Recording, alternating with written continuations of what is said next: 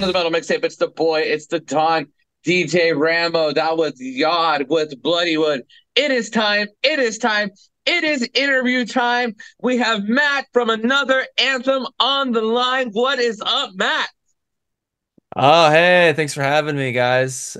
Stoked to be here and stoked to talk about Metalfest. Dude, I am excited, dude. So one of the things I want to start off with is how I got into another anthem in the first place, man. Because as soon as I heard your band, dude, I was addicted. And you know what's in and I remember my best friend Rusty gave me like a different, like a huge, like a so I was watching you guys the first time I ever saw you guys, and I grew up like on Jimmy Eat World was like one of my favorite bands growing up, right? And Yeah. that whole era, and I've watched Jimmy Eat World documentaries, like that whole era was just huge to me. And I remember watching you guys play, and I was just like up there with a huge smile on my face, like, and my That's and my friend Rusty was like, he's like, I know why you like them so much, and I was like, why? He's like, because you want to be in a band like that.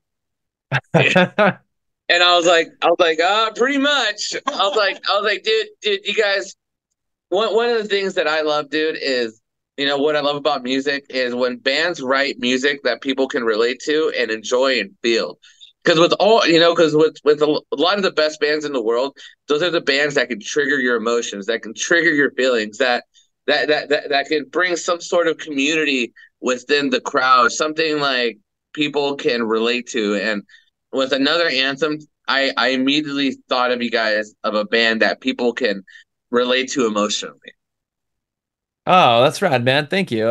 Yeah, we try to be that. We try to be that. And as a music fan myself, I totally get what you're meaning because it's one thing to just kind of be have that feel that like very inherent separation of like, okay, I'm an audience member, that's the band. But when you're like brought into the live show and then there's that kind of like kismet between the performer and the audience, like that's the best stuff. And that's like what makes live performing and going to live shows like the best. Dude, absolutely, dude. So when I got into another anthem, you guys have been out for a long time. I think somebody said you guys have been out for like a decade at least, dude. Oh no, longer than that. We started in 2006. So this year's gonna be 18 years. Dude, Yeah. are you dude? What do you in a short description? This is a two-prong question. It's when you first started this band. What was your idea behind it, as far as like where your goals were, and also second, what do you think is important to longevity in any project? Both good questions. So when we first started, we were kids. So the goal was like, oh, dude, we have to get signed, right? And obviously that didn't happen. But it's funny. We started like pre-completely digital age. And when we started, like when labels were actually paying bands, and then Yeah. now we've lasted to the point where like that doesn't really happen unless you're like Taylor Swift and and then like the hugest acts in the world, they make a lot of money. Everybody else not really. Um so yeah, like our goals were very very they were pipe dreams, but also I would have never guessed that we would still be doing it. And then also like I don't think we would have my goals were so short-sighted, at least in terms of being a quality songwriter as well, Mm. because if I would have been able to hear where our songwriting would go that many years later, I'd have been like, that's not my band. Like, if I would have gotten a time machine, I'm like, that's got to be a different band, right? A band that's way better than we are. So, and then in your second question, longevity. I think the reason why we've lasted so long is once it was clear that was like, okay, this it's going to be difficult to make this like a full-time job because we had peers that like washed out because they tried to like all of us are quitting our jobs and we're going to go on tour, and all respect to that, but that's tough. That's really really tough, and a lot of times like if you can't make it happen, you've given up everything, and that's usually when bands wash out. So we over time we started making our goals a little more realistic. worrying about the songwriting. But the biggest thing is, so myself and the bass player Logan, we are original members.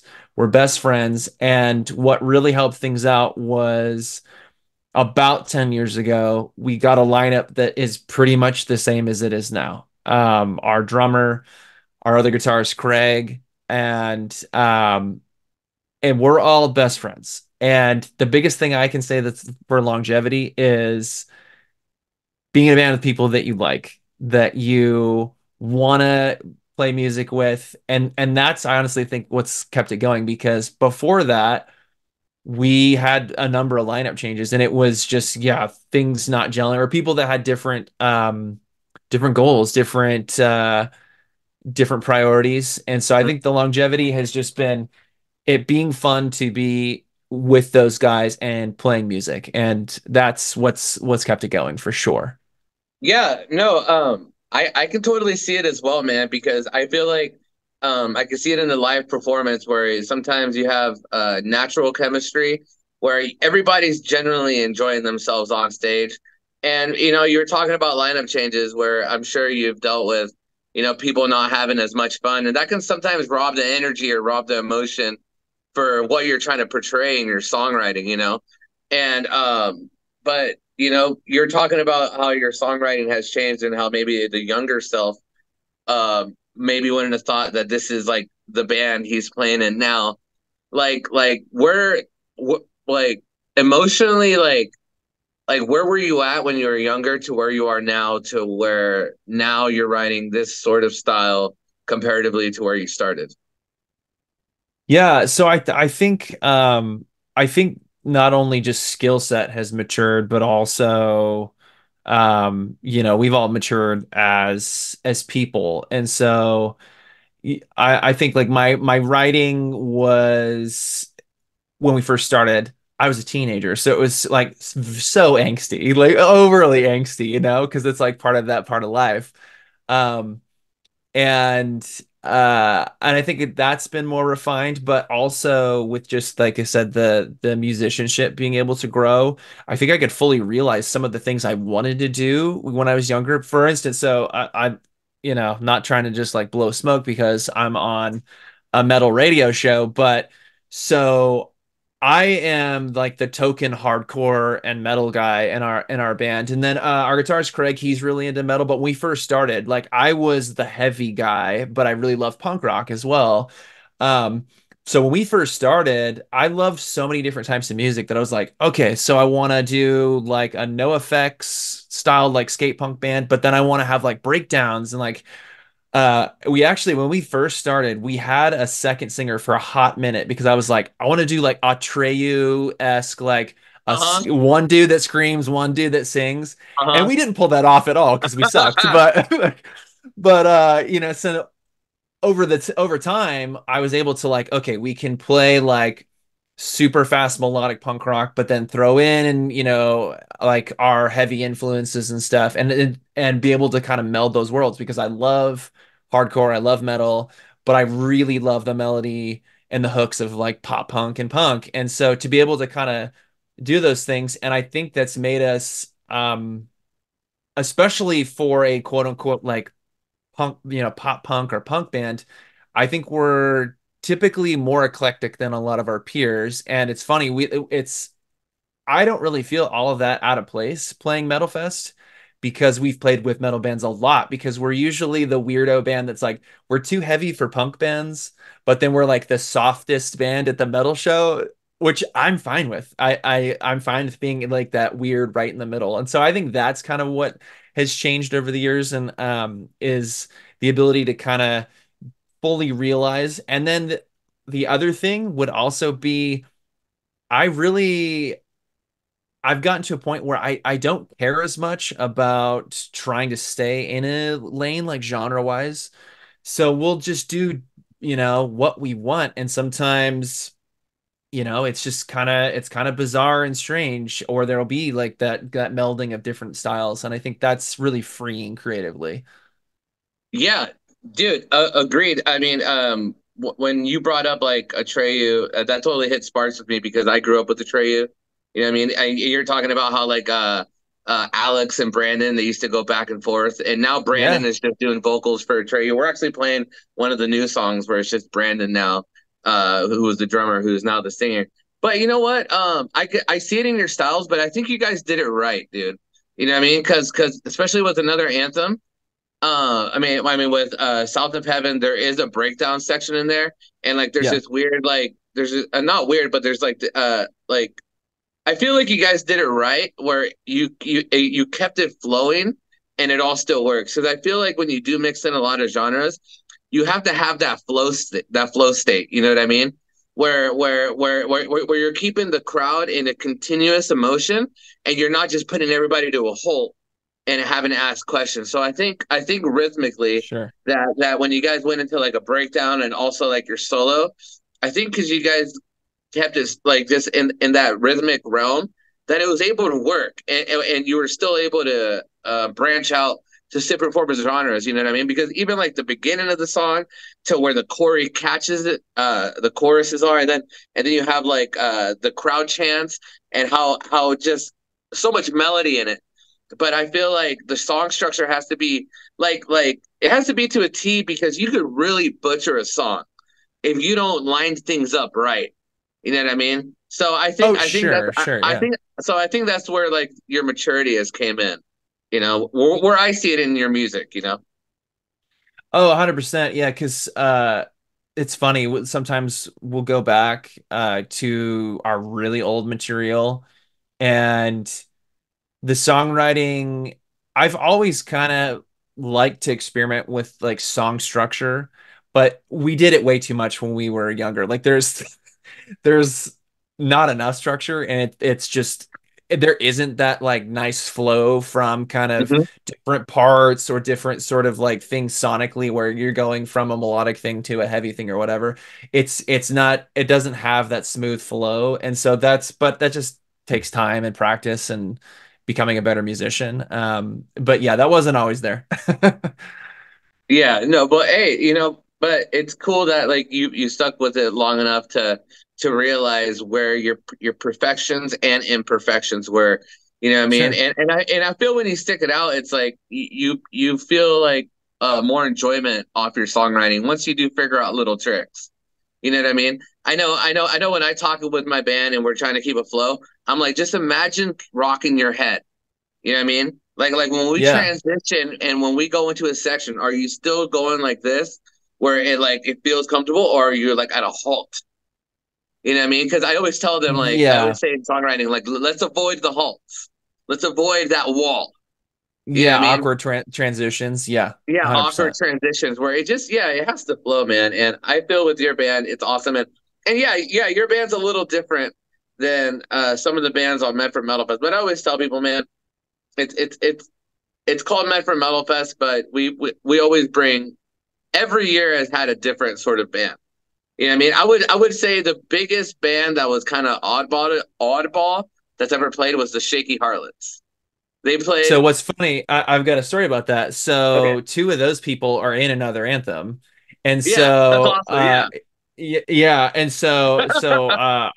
our drummer Andrew, he was in Shaky Harlots, and then so actually I can talk about this just really briefly Go aside. for it. Go So for it. um at the end of last year, our longtime second guitarist, Craig, he needed to take a hiatus for some personal stuff. Well, we can officially announce, we put it out on our social media. He's back, but in that time, we got a fill-in guy, Bailey Arango, who was in Shaky Harlots with Andrew, our drummer, and Andrew would kind of vouch for him, like, dude, this guy's an awesome guitarist. So we've been performing with him, but we just got Craig back, and we decided we like playing with both those guys so much that we're doing something really weird we've never done, and we're gonna have three guitar players, Oh yeah. which is gnarly. And we've been rehearsing with that kind of lineup for the Metal Fest show and getting prepared. And it sounded awesome. It's like really thick in certain parts, but then we're doing like, you know, third guitar is doing just different stuff, and it's really really rad. But yeah, so both of those guys that are in our band, they played your festival before, and vouched for it, and but knowing that, and I've known some other bands that were not, full on metal that have played your festival as well. And I love that you do that. I think that's really cool because uh, it's I think what's really sick about the metal scene, and that's why I always actually really enjoyed playing metal shows, is when we first started, there was kind of this like tribalism around music Mm. genre. And it kind of bummed me out because, like I said, me especially, I loved hardcore, I loved metal, I loved punk, but like those worlds didn't cross over as much. And that's changed. And I love that it's changed where it's almost like it's cool and accepted now for metalheads like yourself to be like, dude, I freaking love Jimmy Eat World. Or like, the pop punk kid to be like, oh, you know what? I really love, The Ghost Inside or Terror or whatever. Like, I wasn't always like that. And so I think it's cool when music genres um kind of commingle because I think that's just fun for music fans too, to like go to a show and then you're getting a little bit of this, a little bit of that. And I know that this lineup, there's like brutal death metal to like metalcore to us and like Hollow Bodies, like they've got some metal tinge, but they're like in the punk rock world. And I love that. That's just fun to play those kind of shows. And it's fun to watch those kind of shows just because I don't know, it's like a smorgasbord rather than like, all right, we're just gonna have one flavor. Well, you know what? You know what? I feel like we're almost getting in a point where, like, in just society, it's acceptable to like branch out and like different things and not being so judged about it. You know what I mean? Yeah. I think maybe it's because information is so shared on such a wide spectrum now that like that it's just like for instance, I'll tell you this, like back, we're similar ages, so back then it was super cool to hate Creed, right? Now everybody,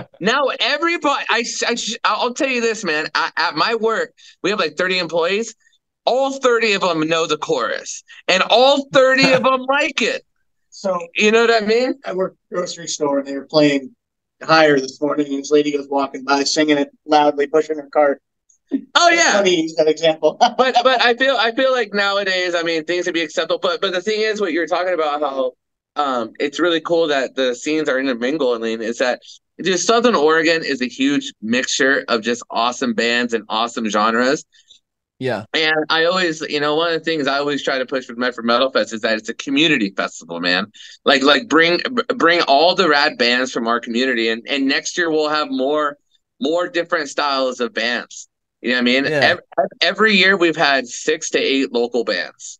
This year we have six out of the 14 are all Medford and Grants Pass. And what's awesome is that our scene is expanding so much to where I already have like 7 to 8 local bands booked for next year. That's You awesome, know, man. Yeah, I love you to know, hear that. yeah. So it's just, and I love to hear that out of you saying like how cool it is, how everybody in our scene has been like so accepting of each other, and they all just want to have fun and listen to music. Like I remember like when we played a show with you guys, it was like Insanity's Reign. It was like Neon Chrome, American Overdose. You know what I mean? And another Anthem is like 4 bands completely different from one another.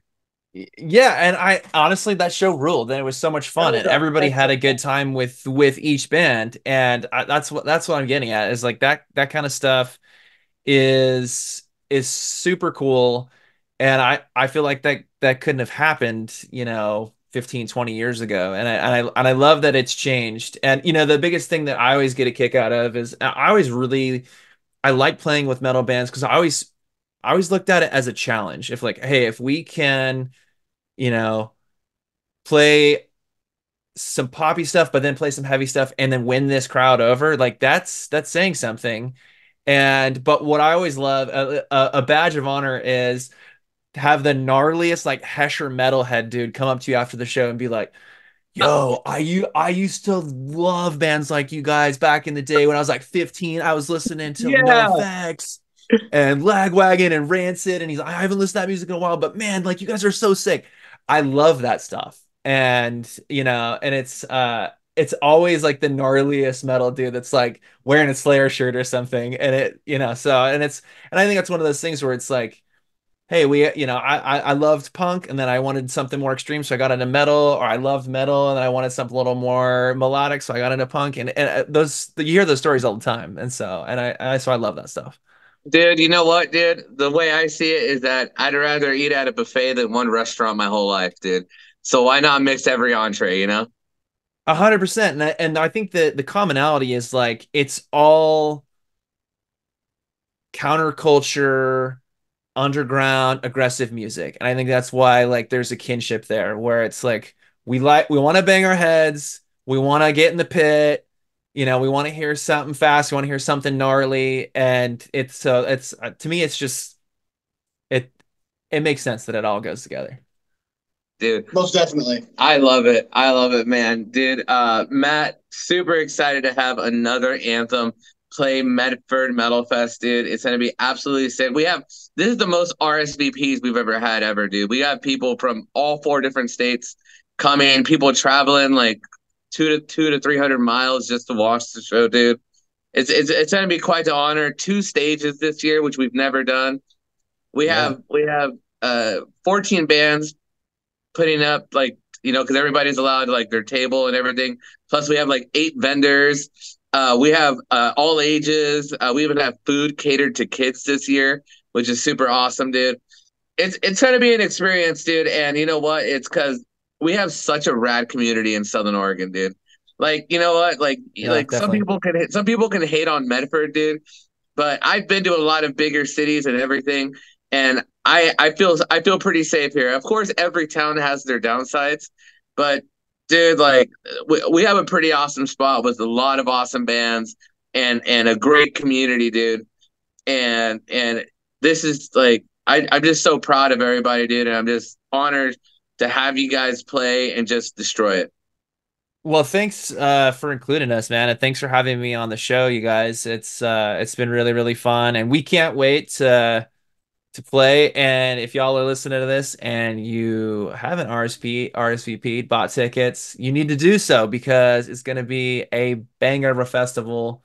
That lineup is ridiculous. It's a murderer's row. So I like it. I like it. All right, dude. Before we end the interview, I'm going to ask you 3 random questions. Sounds good? I'm sorry, you broke up for a second. What was that? Before we end the interview, I'm going to ask you 3 random questions. Does that sound good? Of course, man. All right. What genre of music do you listen to that's furthest away from another anthem? That you listen Hmm. to all the time, that maybe it's an artist that maybe your partner or your friends or people don't know that you sometimes just put on and you just know all the words to. Oh, that's a good one. I mean, I mentioned her earlier. Taylor Swift. It's my wife's favorite. She can write a hell of a song. What can Oh, I dude, say? dude, I'm gonna be banned from the metal mixtape, but no, no, yeah, No. probably T Swift. dude, she's a hell of a songwriter, bro. If you Yeah, can't yeah, respect that, here's the thing: is like all these pop musicians have like a bunch of people that help them. Taylor Swift is at least in the middle of everything. When she's writing all of her music, and also here's the thing too, she's playing like an hour and a half to 2 hour set while doing choreographed and then singing on right. top of it and playing an instrument.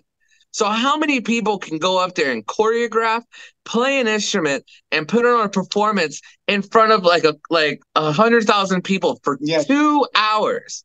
That musicianship in itself is respectable. Oh yeah. No, 100%. And in that, and like I said, like you were saying, in that spirit of, admitting that like Creed is sick, I think it's okay if you like T Swift. So Hey, I'm a huge Sia fan, dude. I listen to Sia all the time. I'm oh unstoppable. yeah, ridiculous Oh, voice. oh, she's incredible, and she hit her face for a long time because she didn't even Yeah. start making it big into her early 40s. You know, Yeah, yeah, yeah. Very talented. dude, very talented. Okay, dude. For the second question, what is one thing you are terrible at but try to get better at every day? Ooh, terrible app. Um, Spanish. I like it. Getting on that Duolingo. It's yeah, I'm not good at it, but I'm still working on it. Do you have one, Josh? Something that I try to get better at. Oh no, it's just you have a question. I'll just ask my usual one. Yeah, go ahead. My usual is just if you were a pro wrestler, hypothetically, what would you say your finishing move would be? Oh my dude. Okay. Yes. I'm a huge wrestling fan, so I love that you asked me a pro wrestling question. Okay, can I steal an existing one or do I have to like make up No, yeah. something new? No, dude. Hey, dude, please. Okay, so I'm 6'6". I'm a pretty tall guy, so I think I'm tall enough to rock a choke slam. And to me, the choke slam is the sickest. It's just a gnarly finishing move, and they're like the baddest dudes ever done it. You know, you Undertaker, Kane. Oh So yeah. yeah, choke slam for sure. We gotta give it a unique name. We'll call it the Anthem Slam. Ooh, I like that. I like Yeah. that. I gotta throw a little like little sauce on it so it's not a full on choke slam then so it could be original. But I Anthem Yeah. slam. I like that a Just, You lot. can hear Jim Ross screaming it out now. just call the choke slam South of Heaven. You know, there's a wrestler that Baron Corbin has a move called South of Heaven that's it's pretty wild. And so I don't know, maybe I need to be tweeting him and be like, yo, new theme music. I got you a new song, man. There you go. There you go. I like it. Matt, thank you so much for taking time. We're going to be uploading this interview on Facebook tomorrow, and it will be on our YouTube, The Metal Mixtape. Thank you so much, dude. I cannot wait to have you on Medford Metalfest. Everybody is going to just go absolutely bonkers, dude, because this is just a buffet of just music, and just every band that's on here has a lot of energy. Smorgasbord. A smorgasbord, dude. But, Smorgasbord. but before I let you go, can you say this is Matt from Another Anthem, and you are listening to the Metal Mixtape? Absolutely, I can. Yo, this is Matt from Another Anthem, and you are listening to the Metal Mixtape. Matt, have a beautiful day. I will talk to you later, brother. Thank you guys. See ya.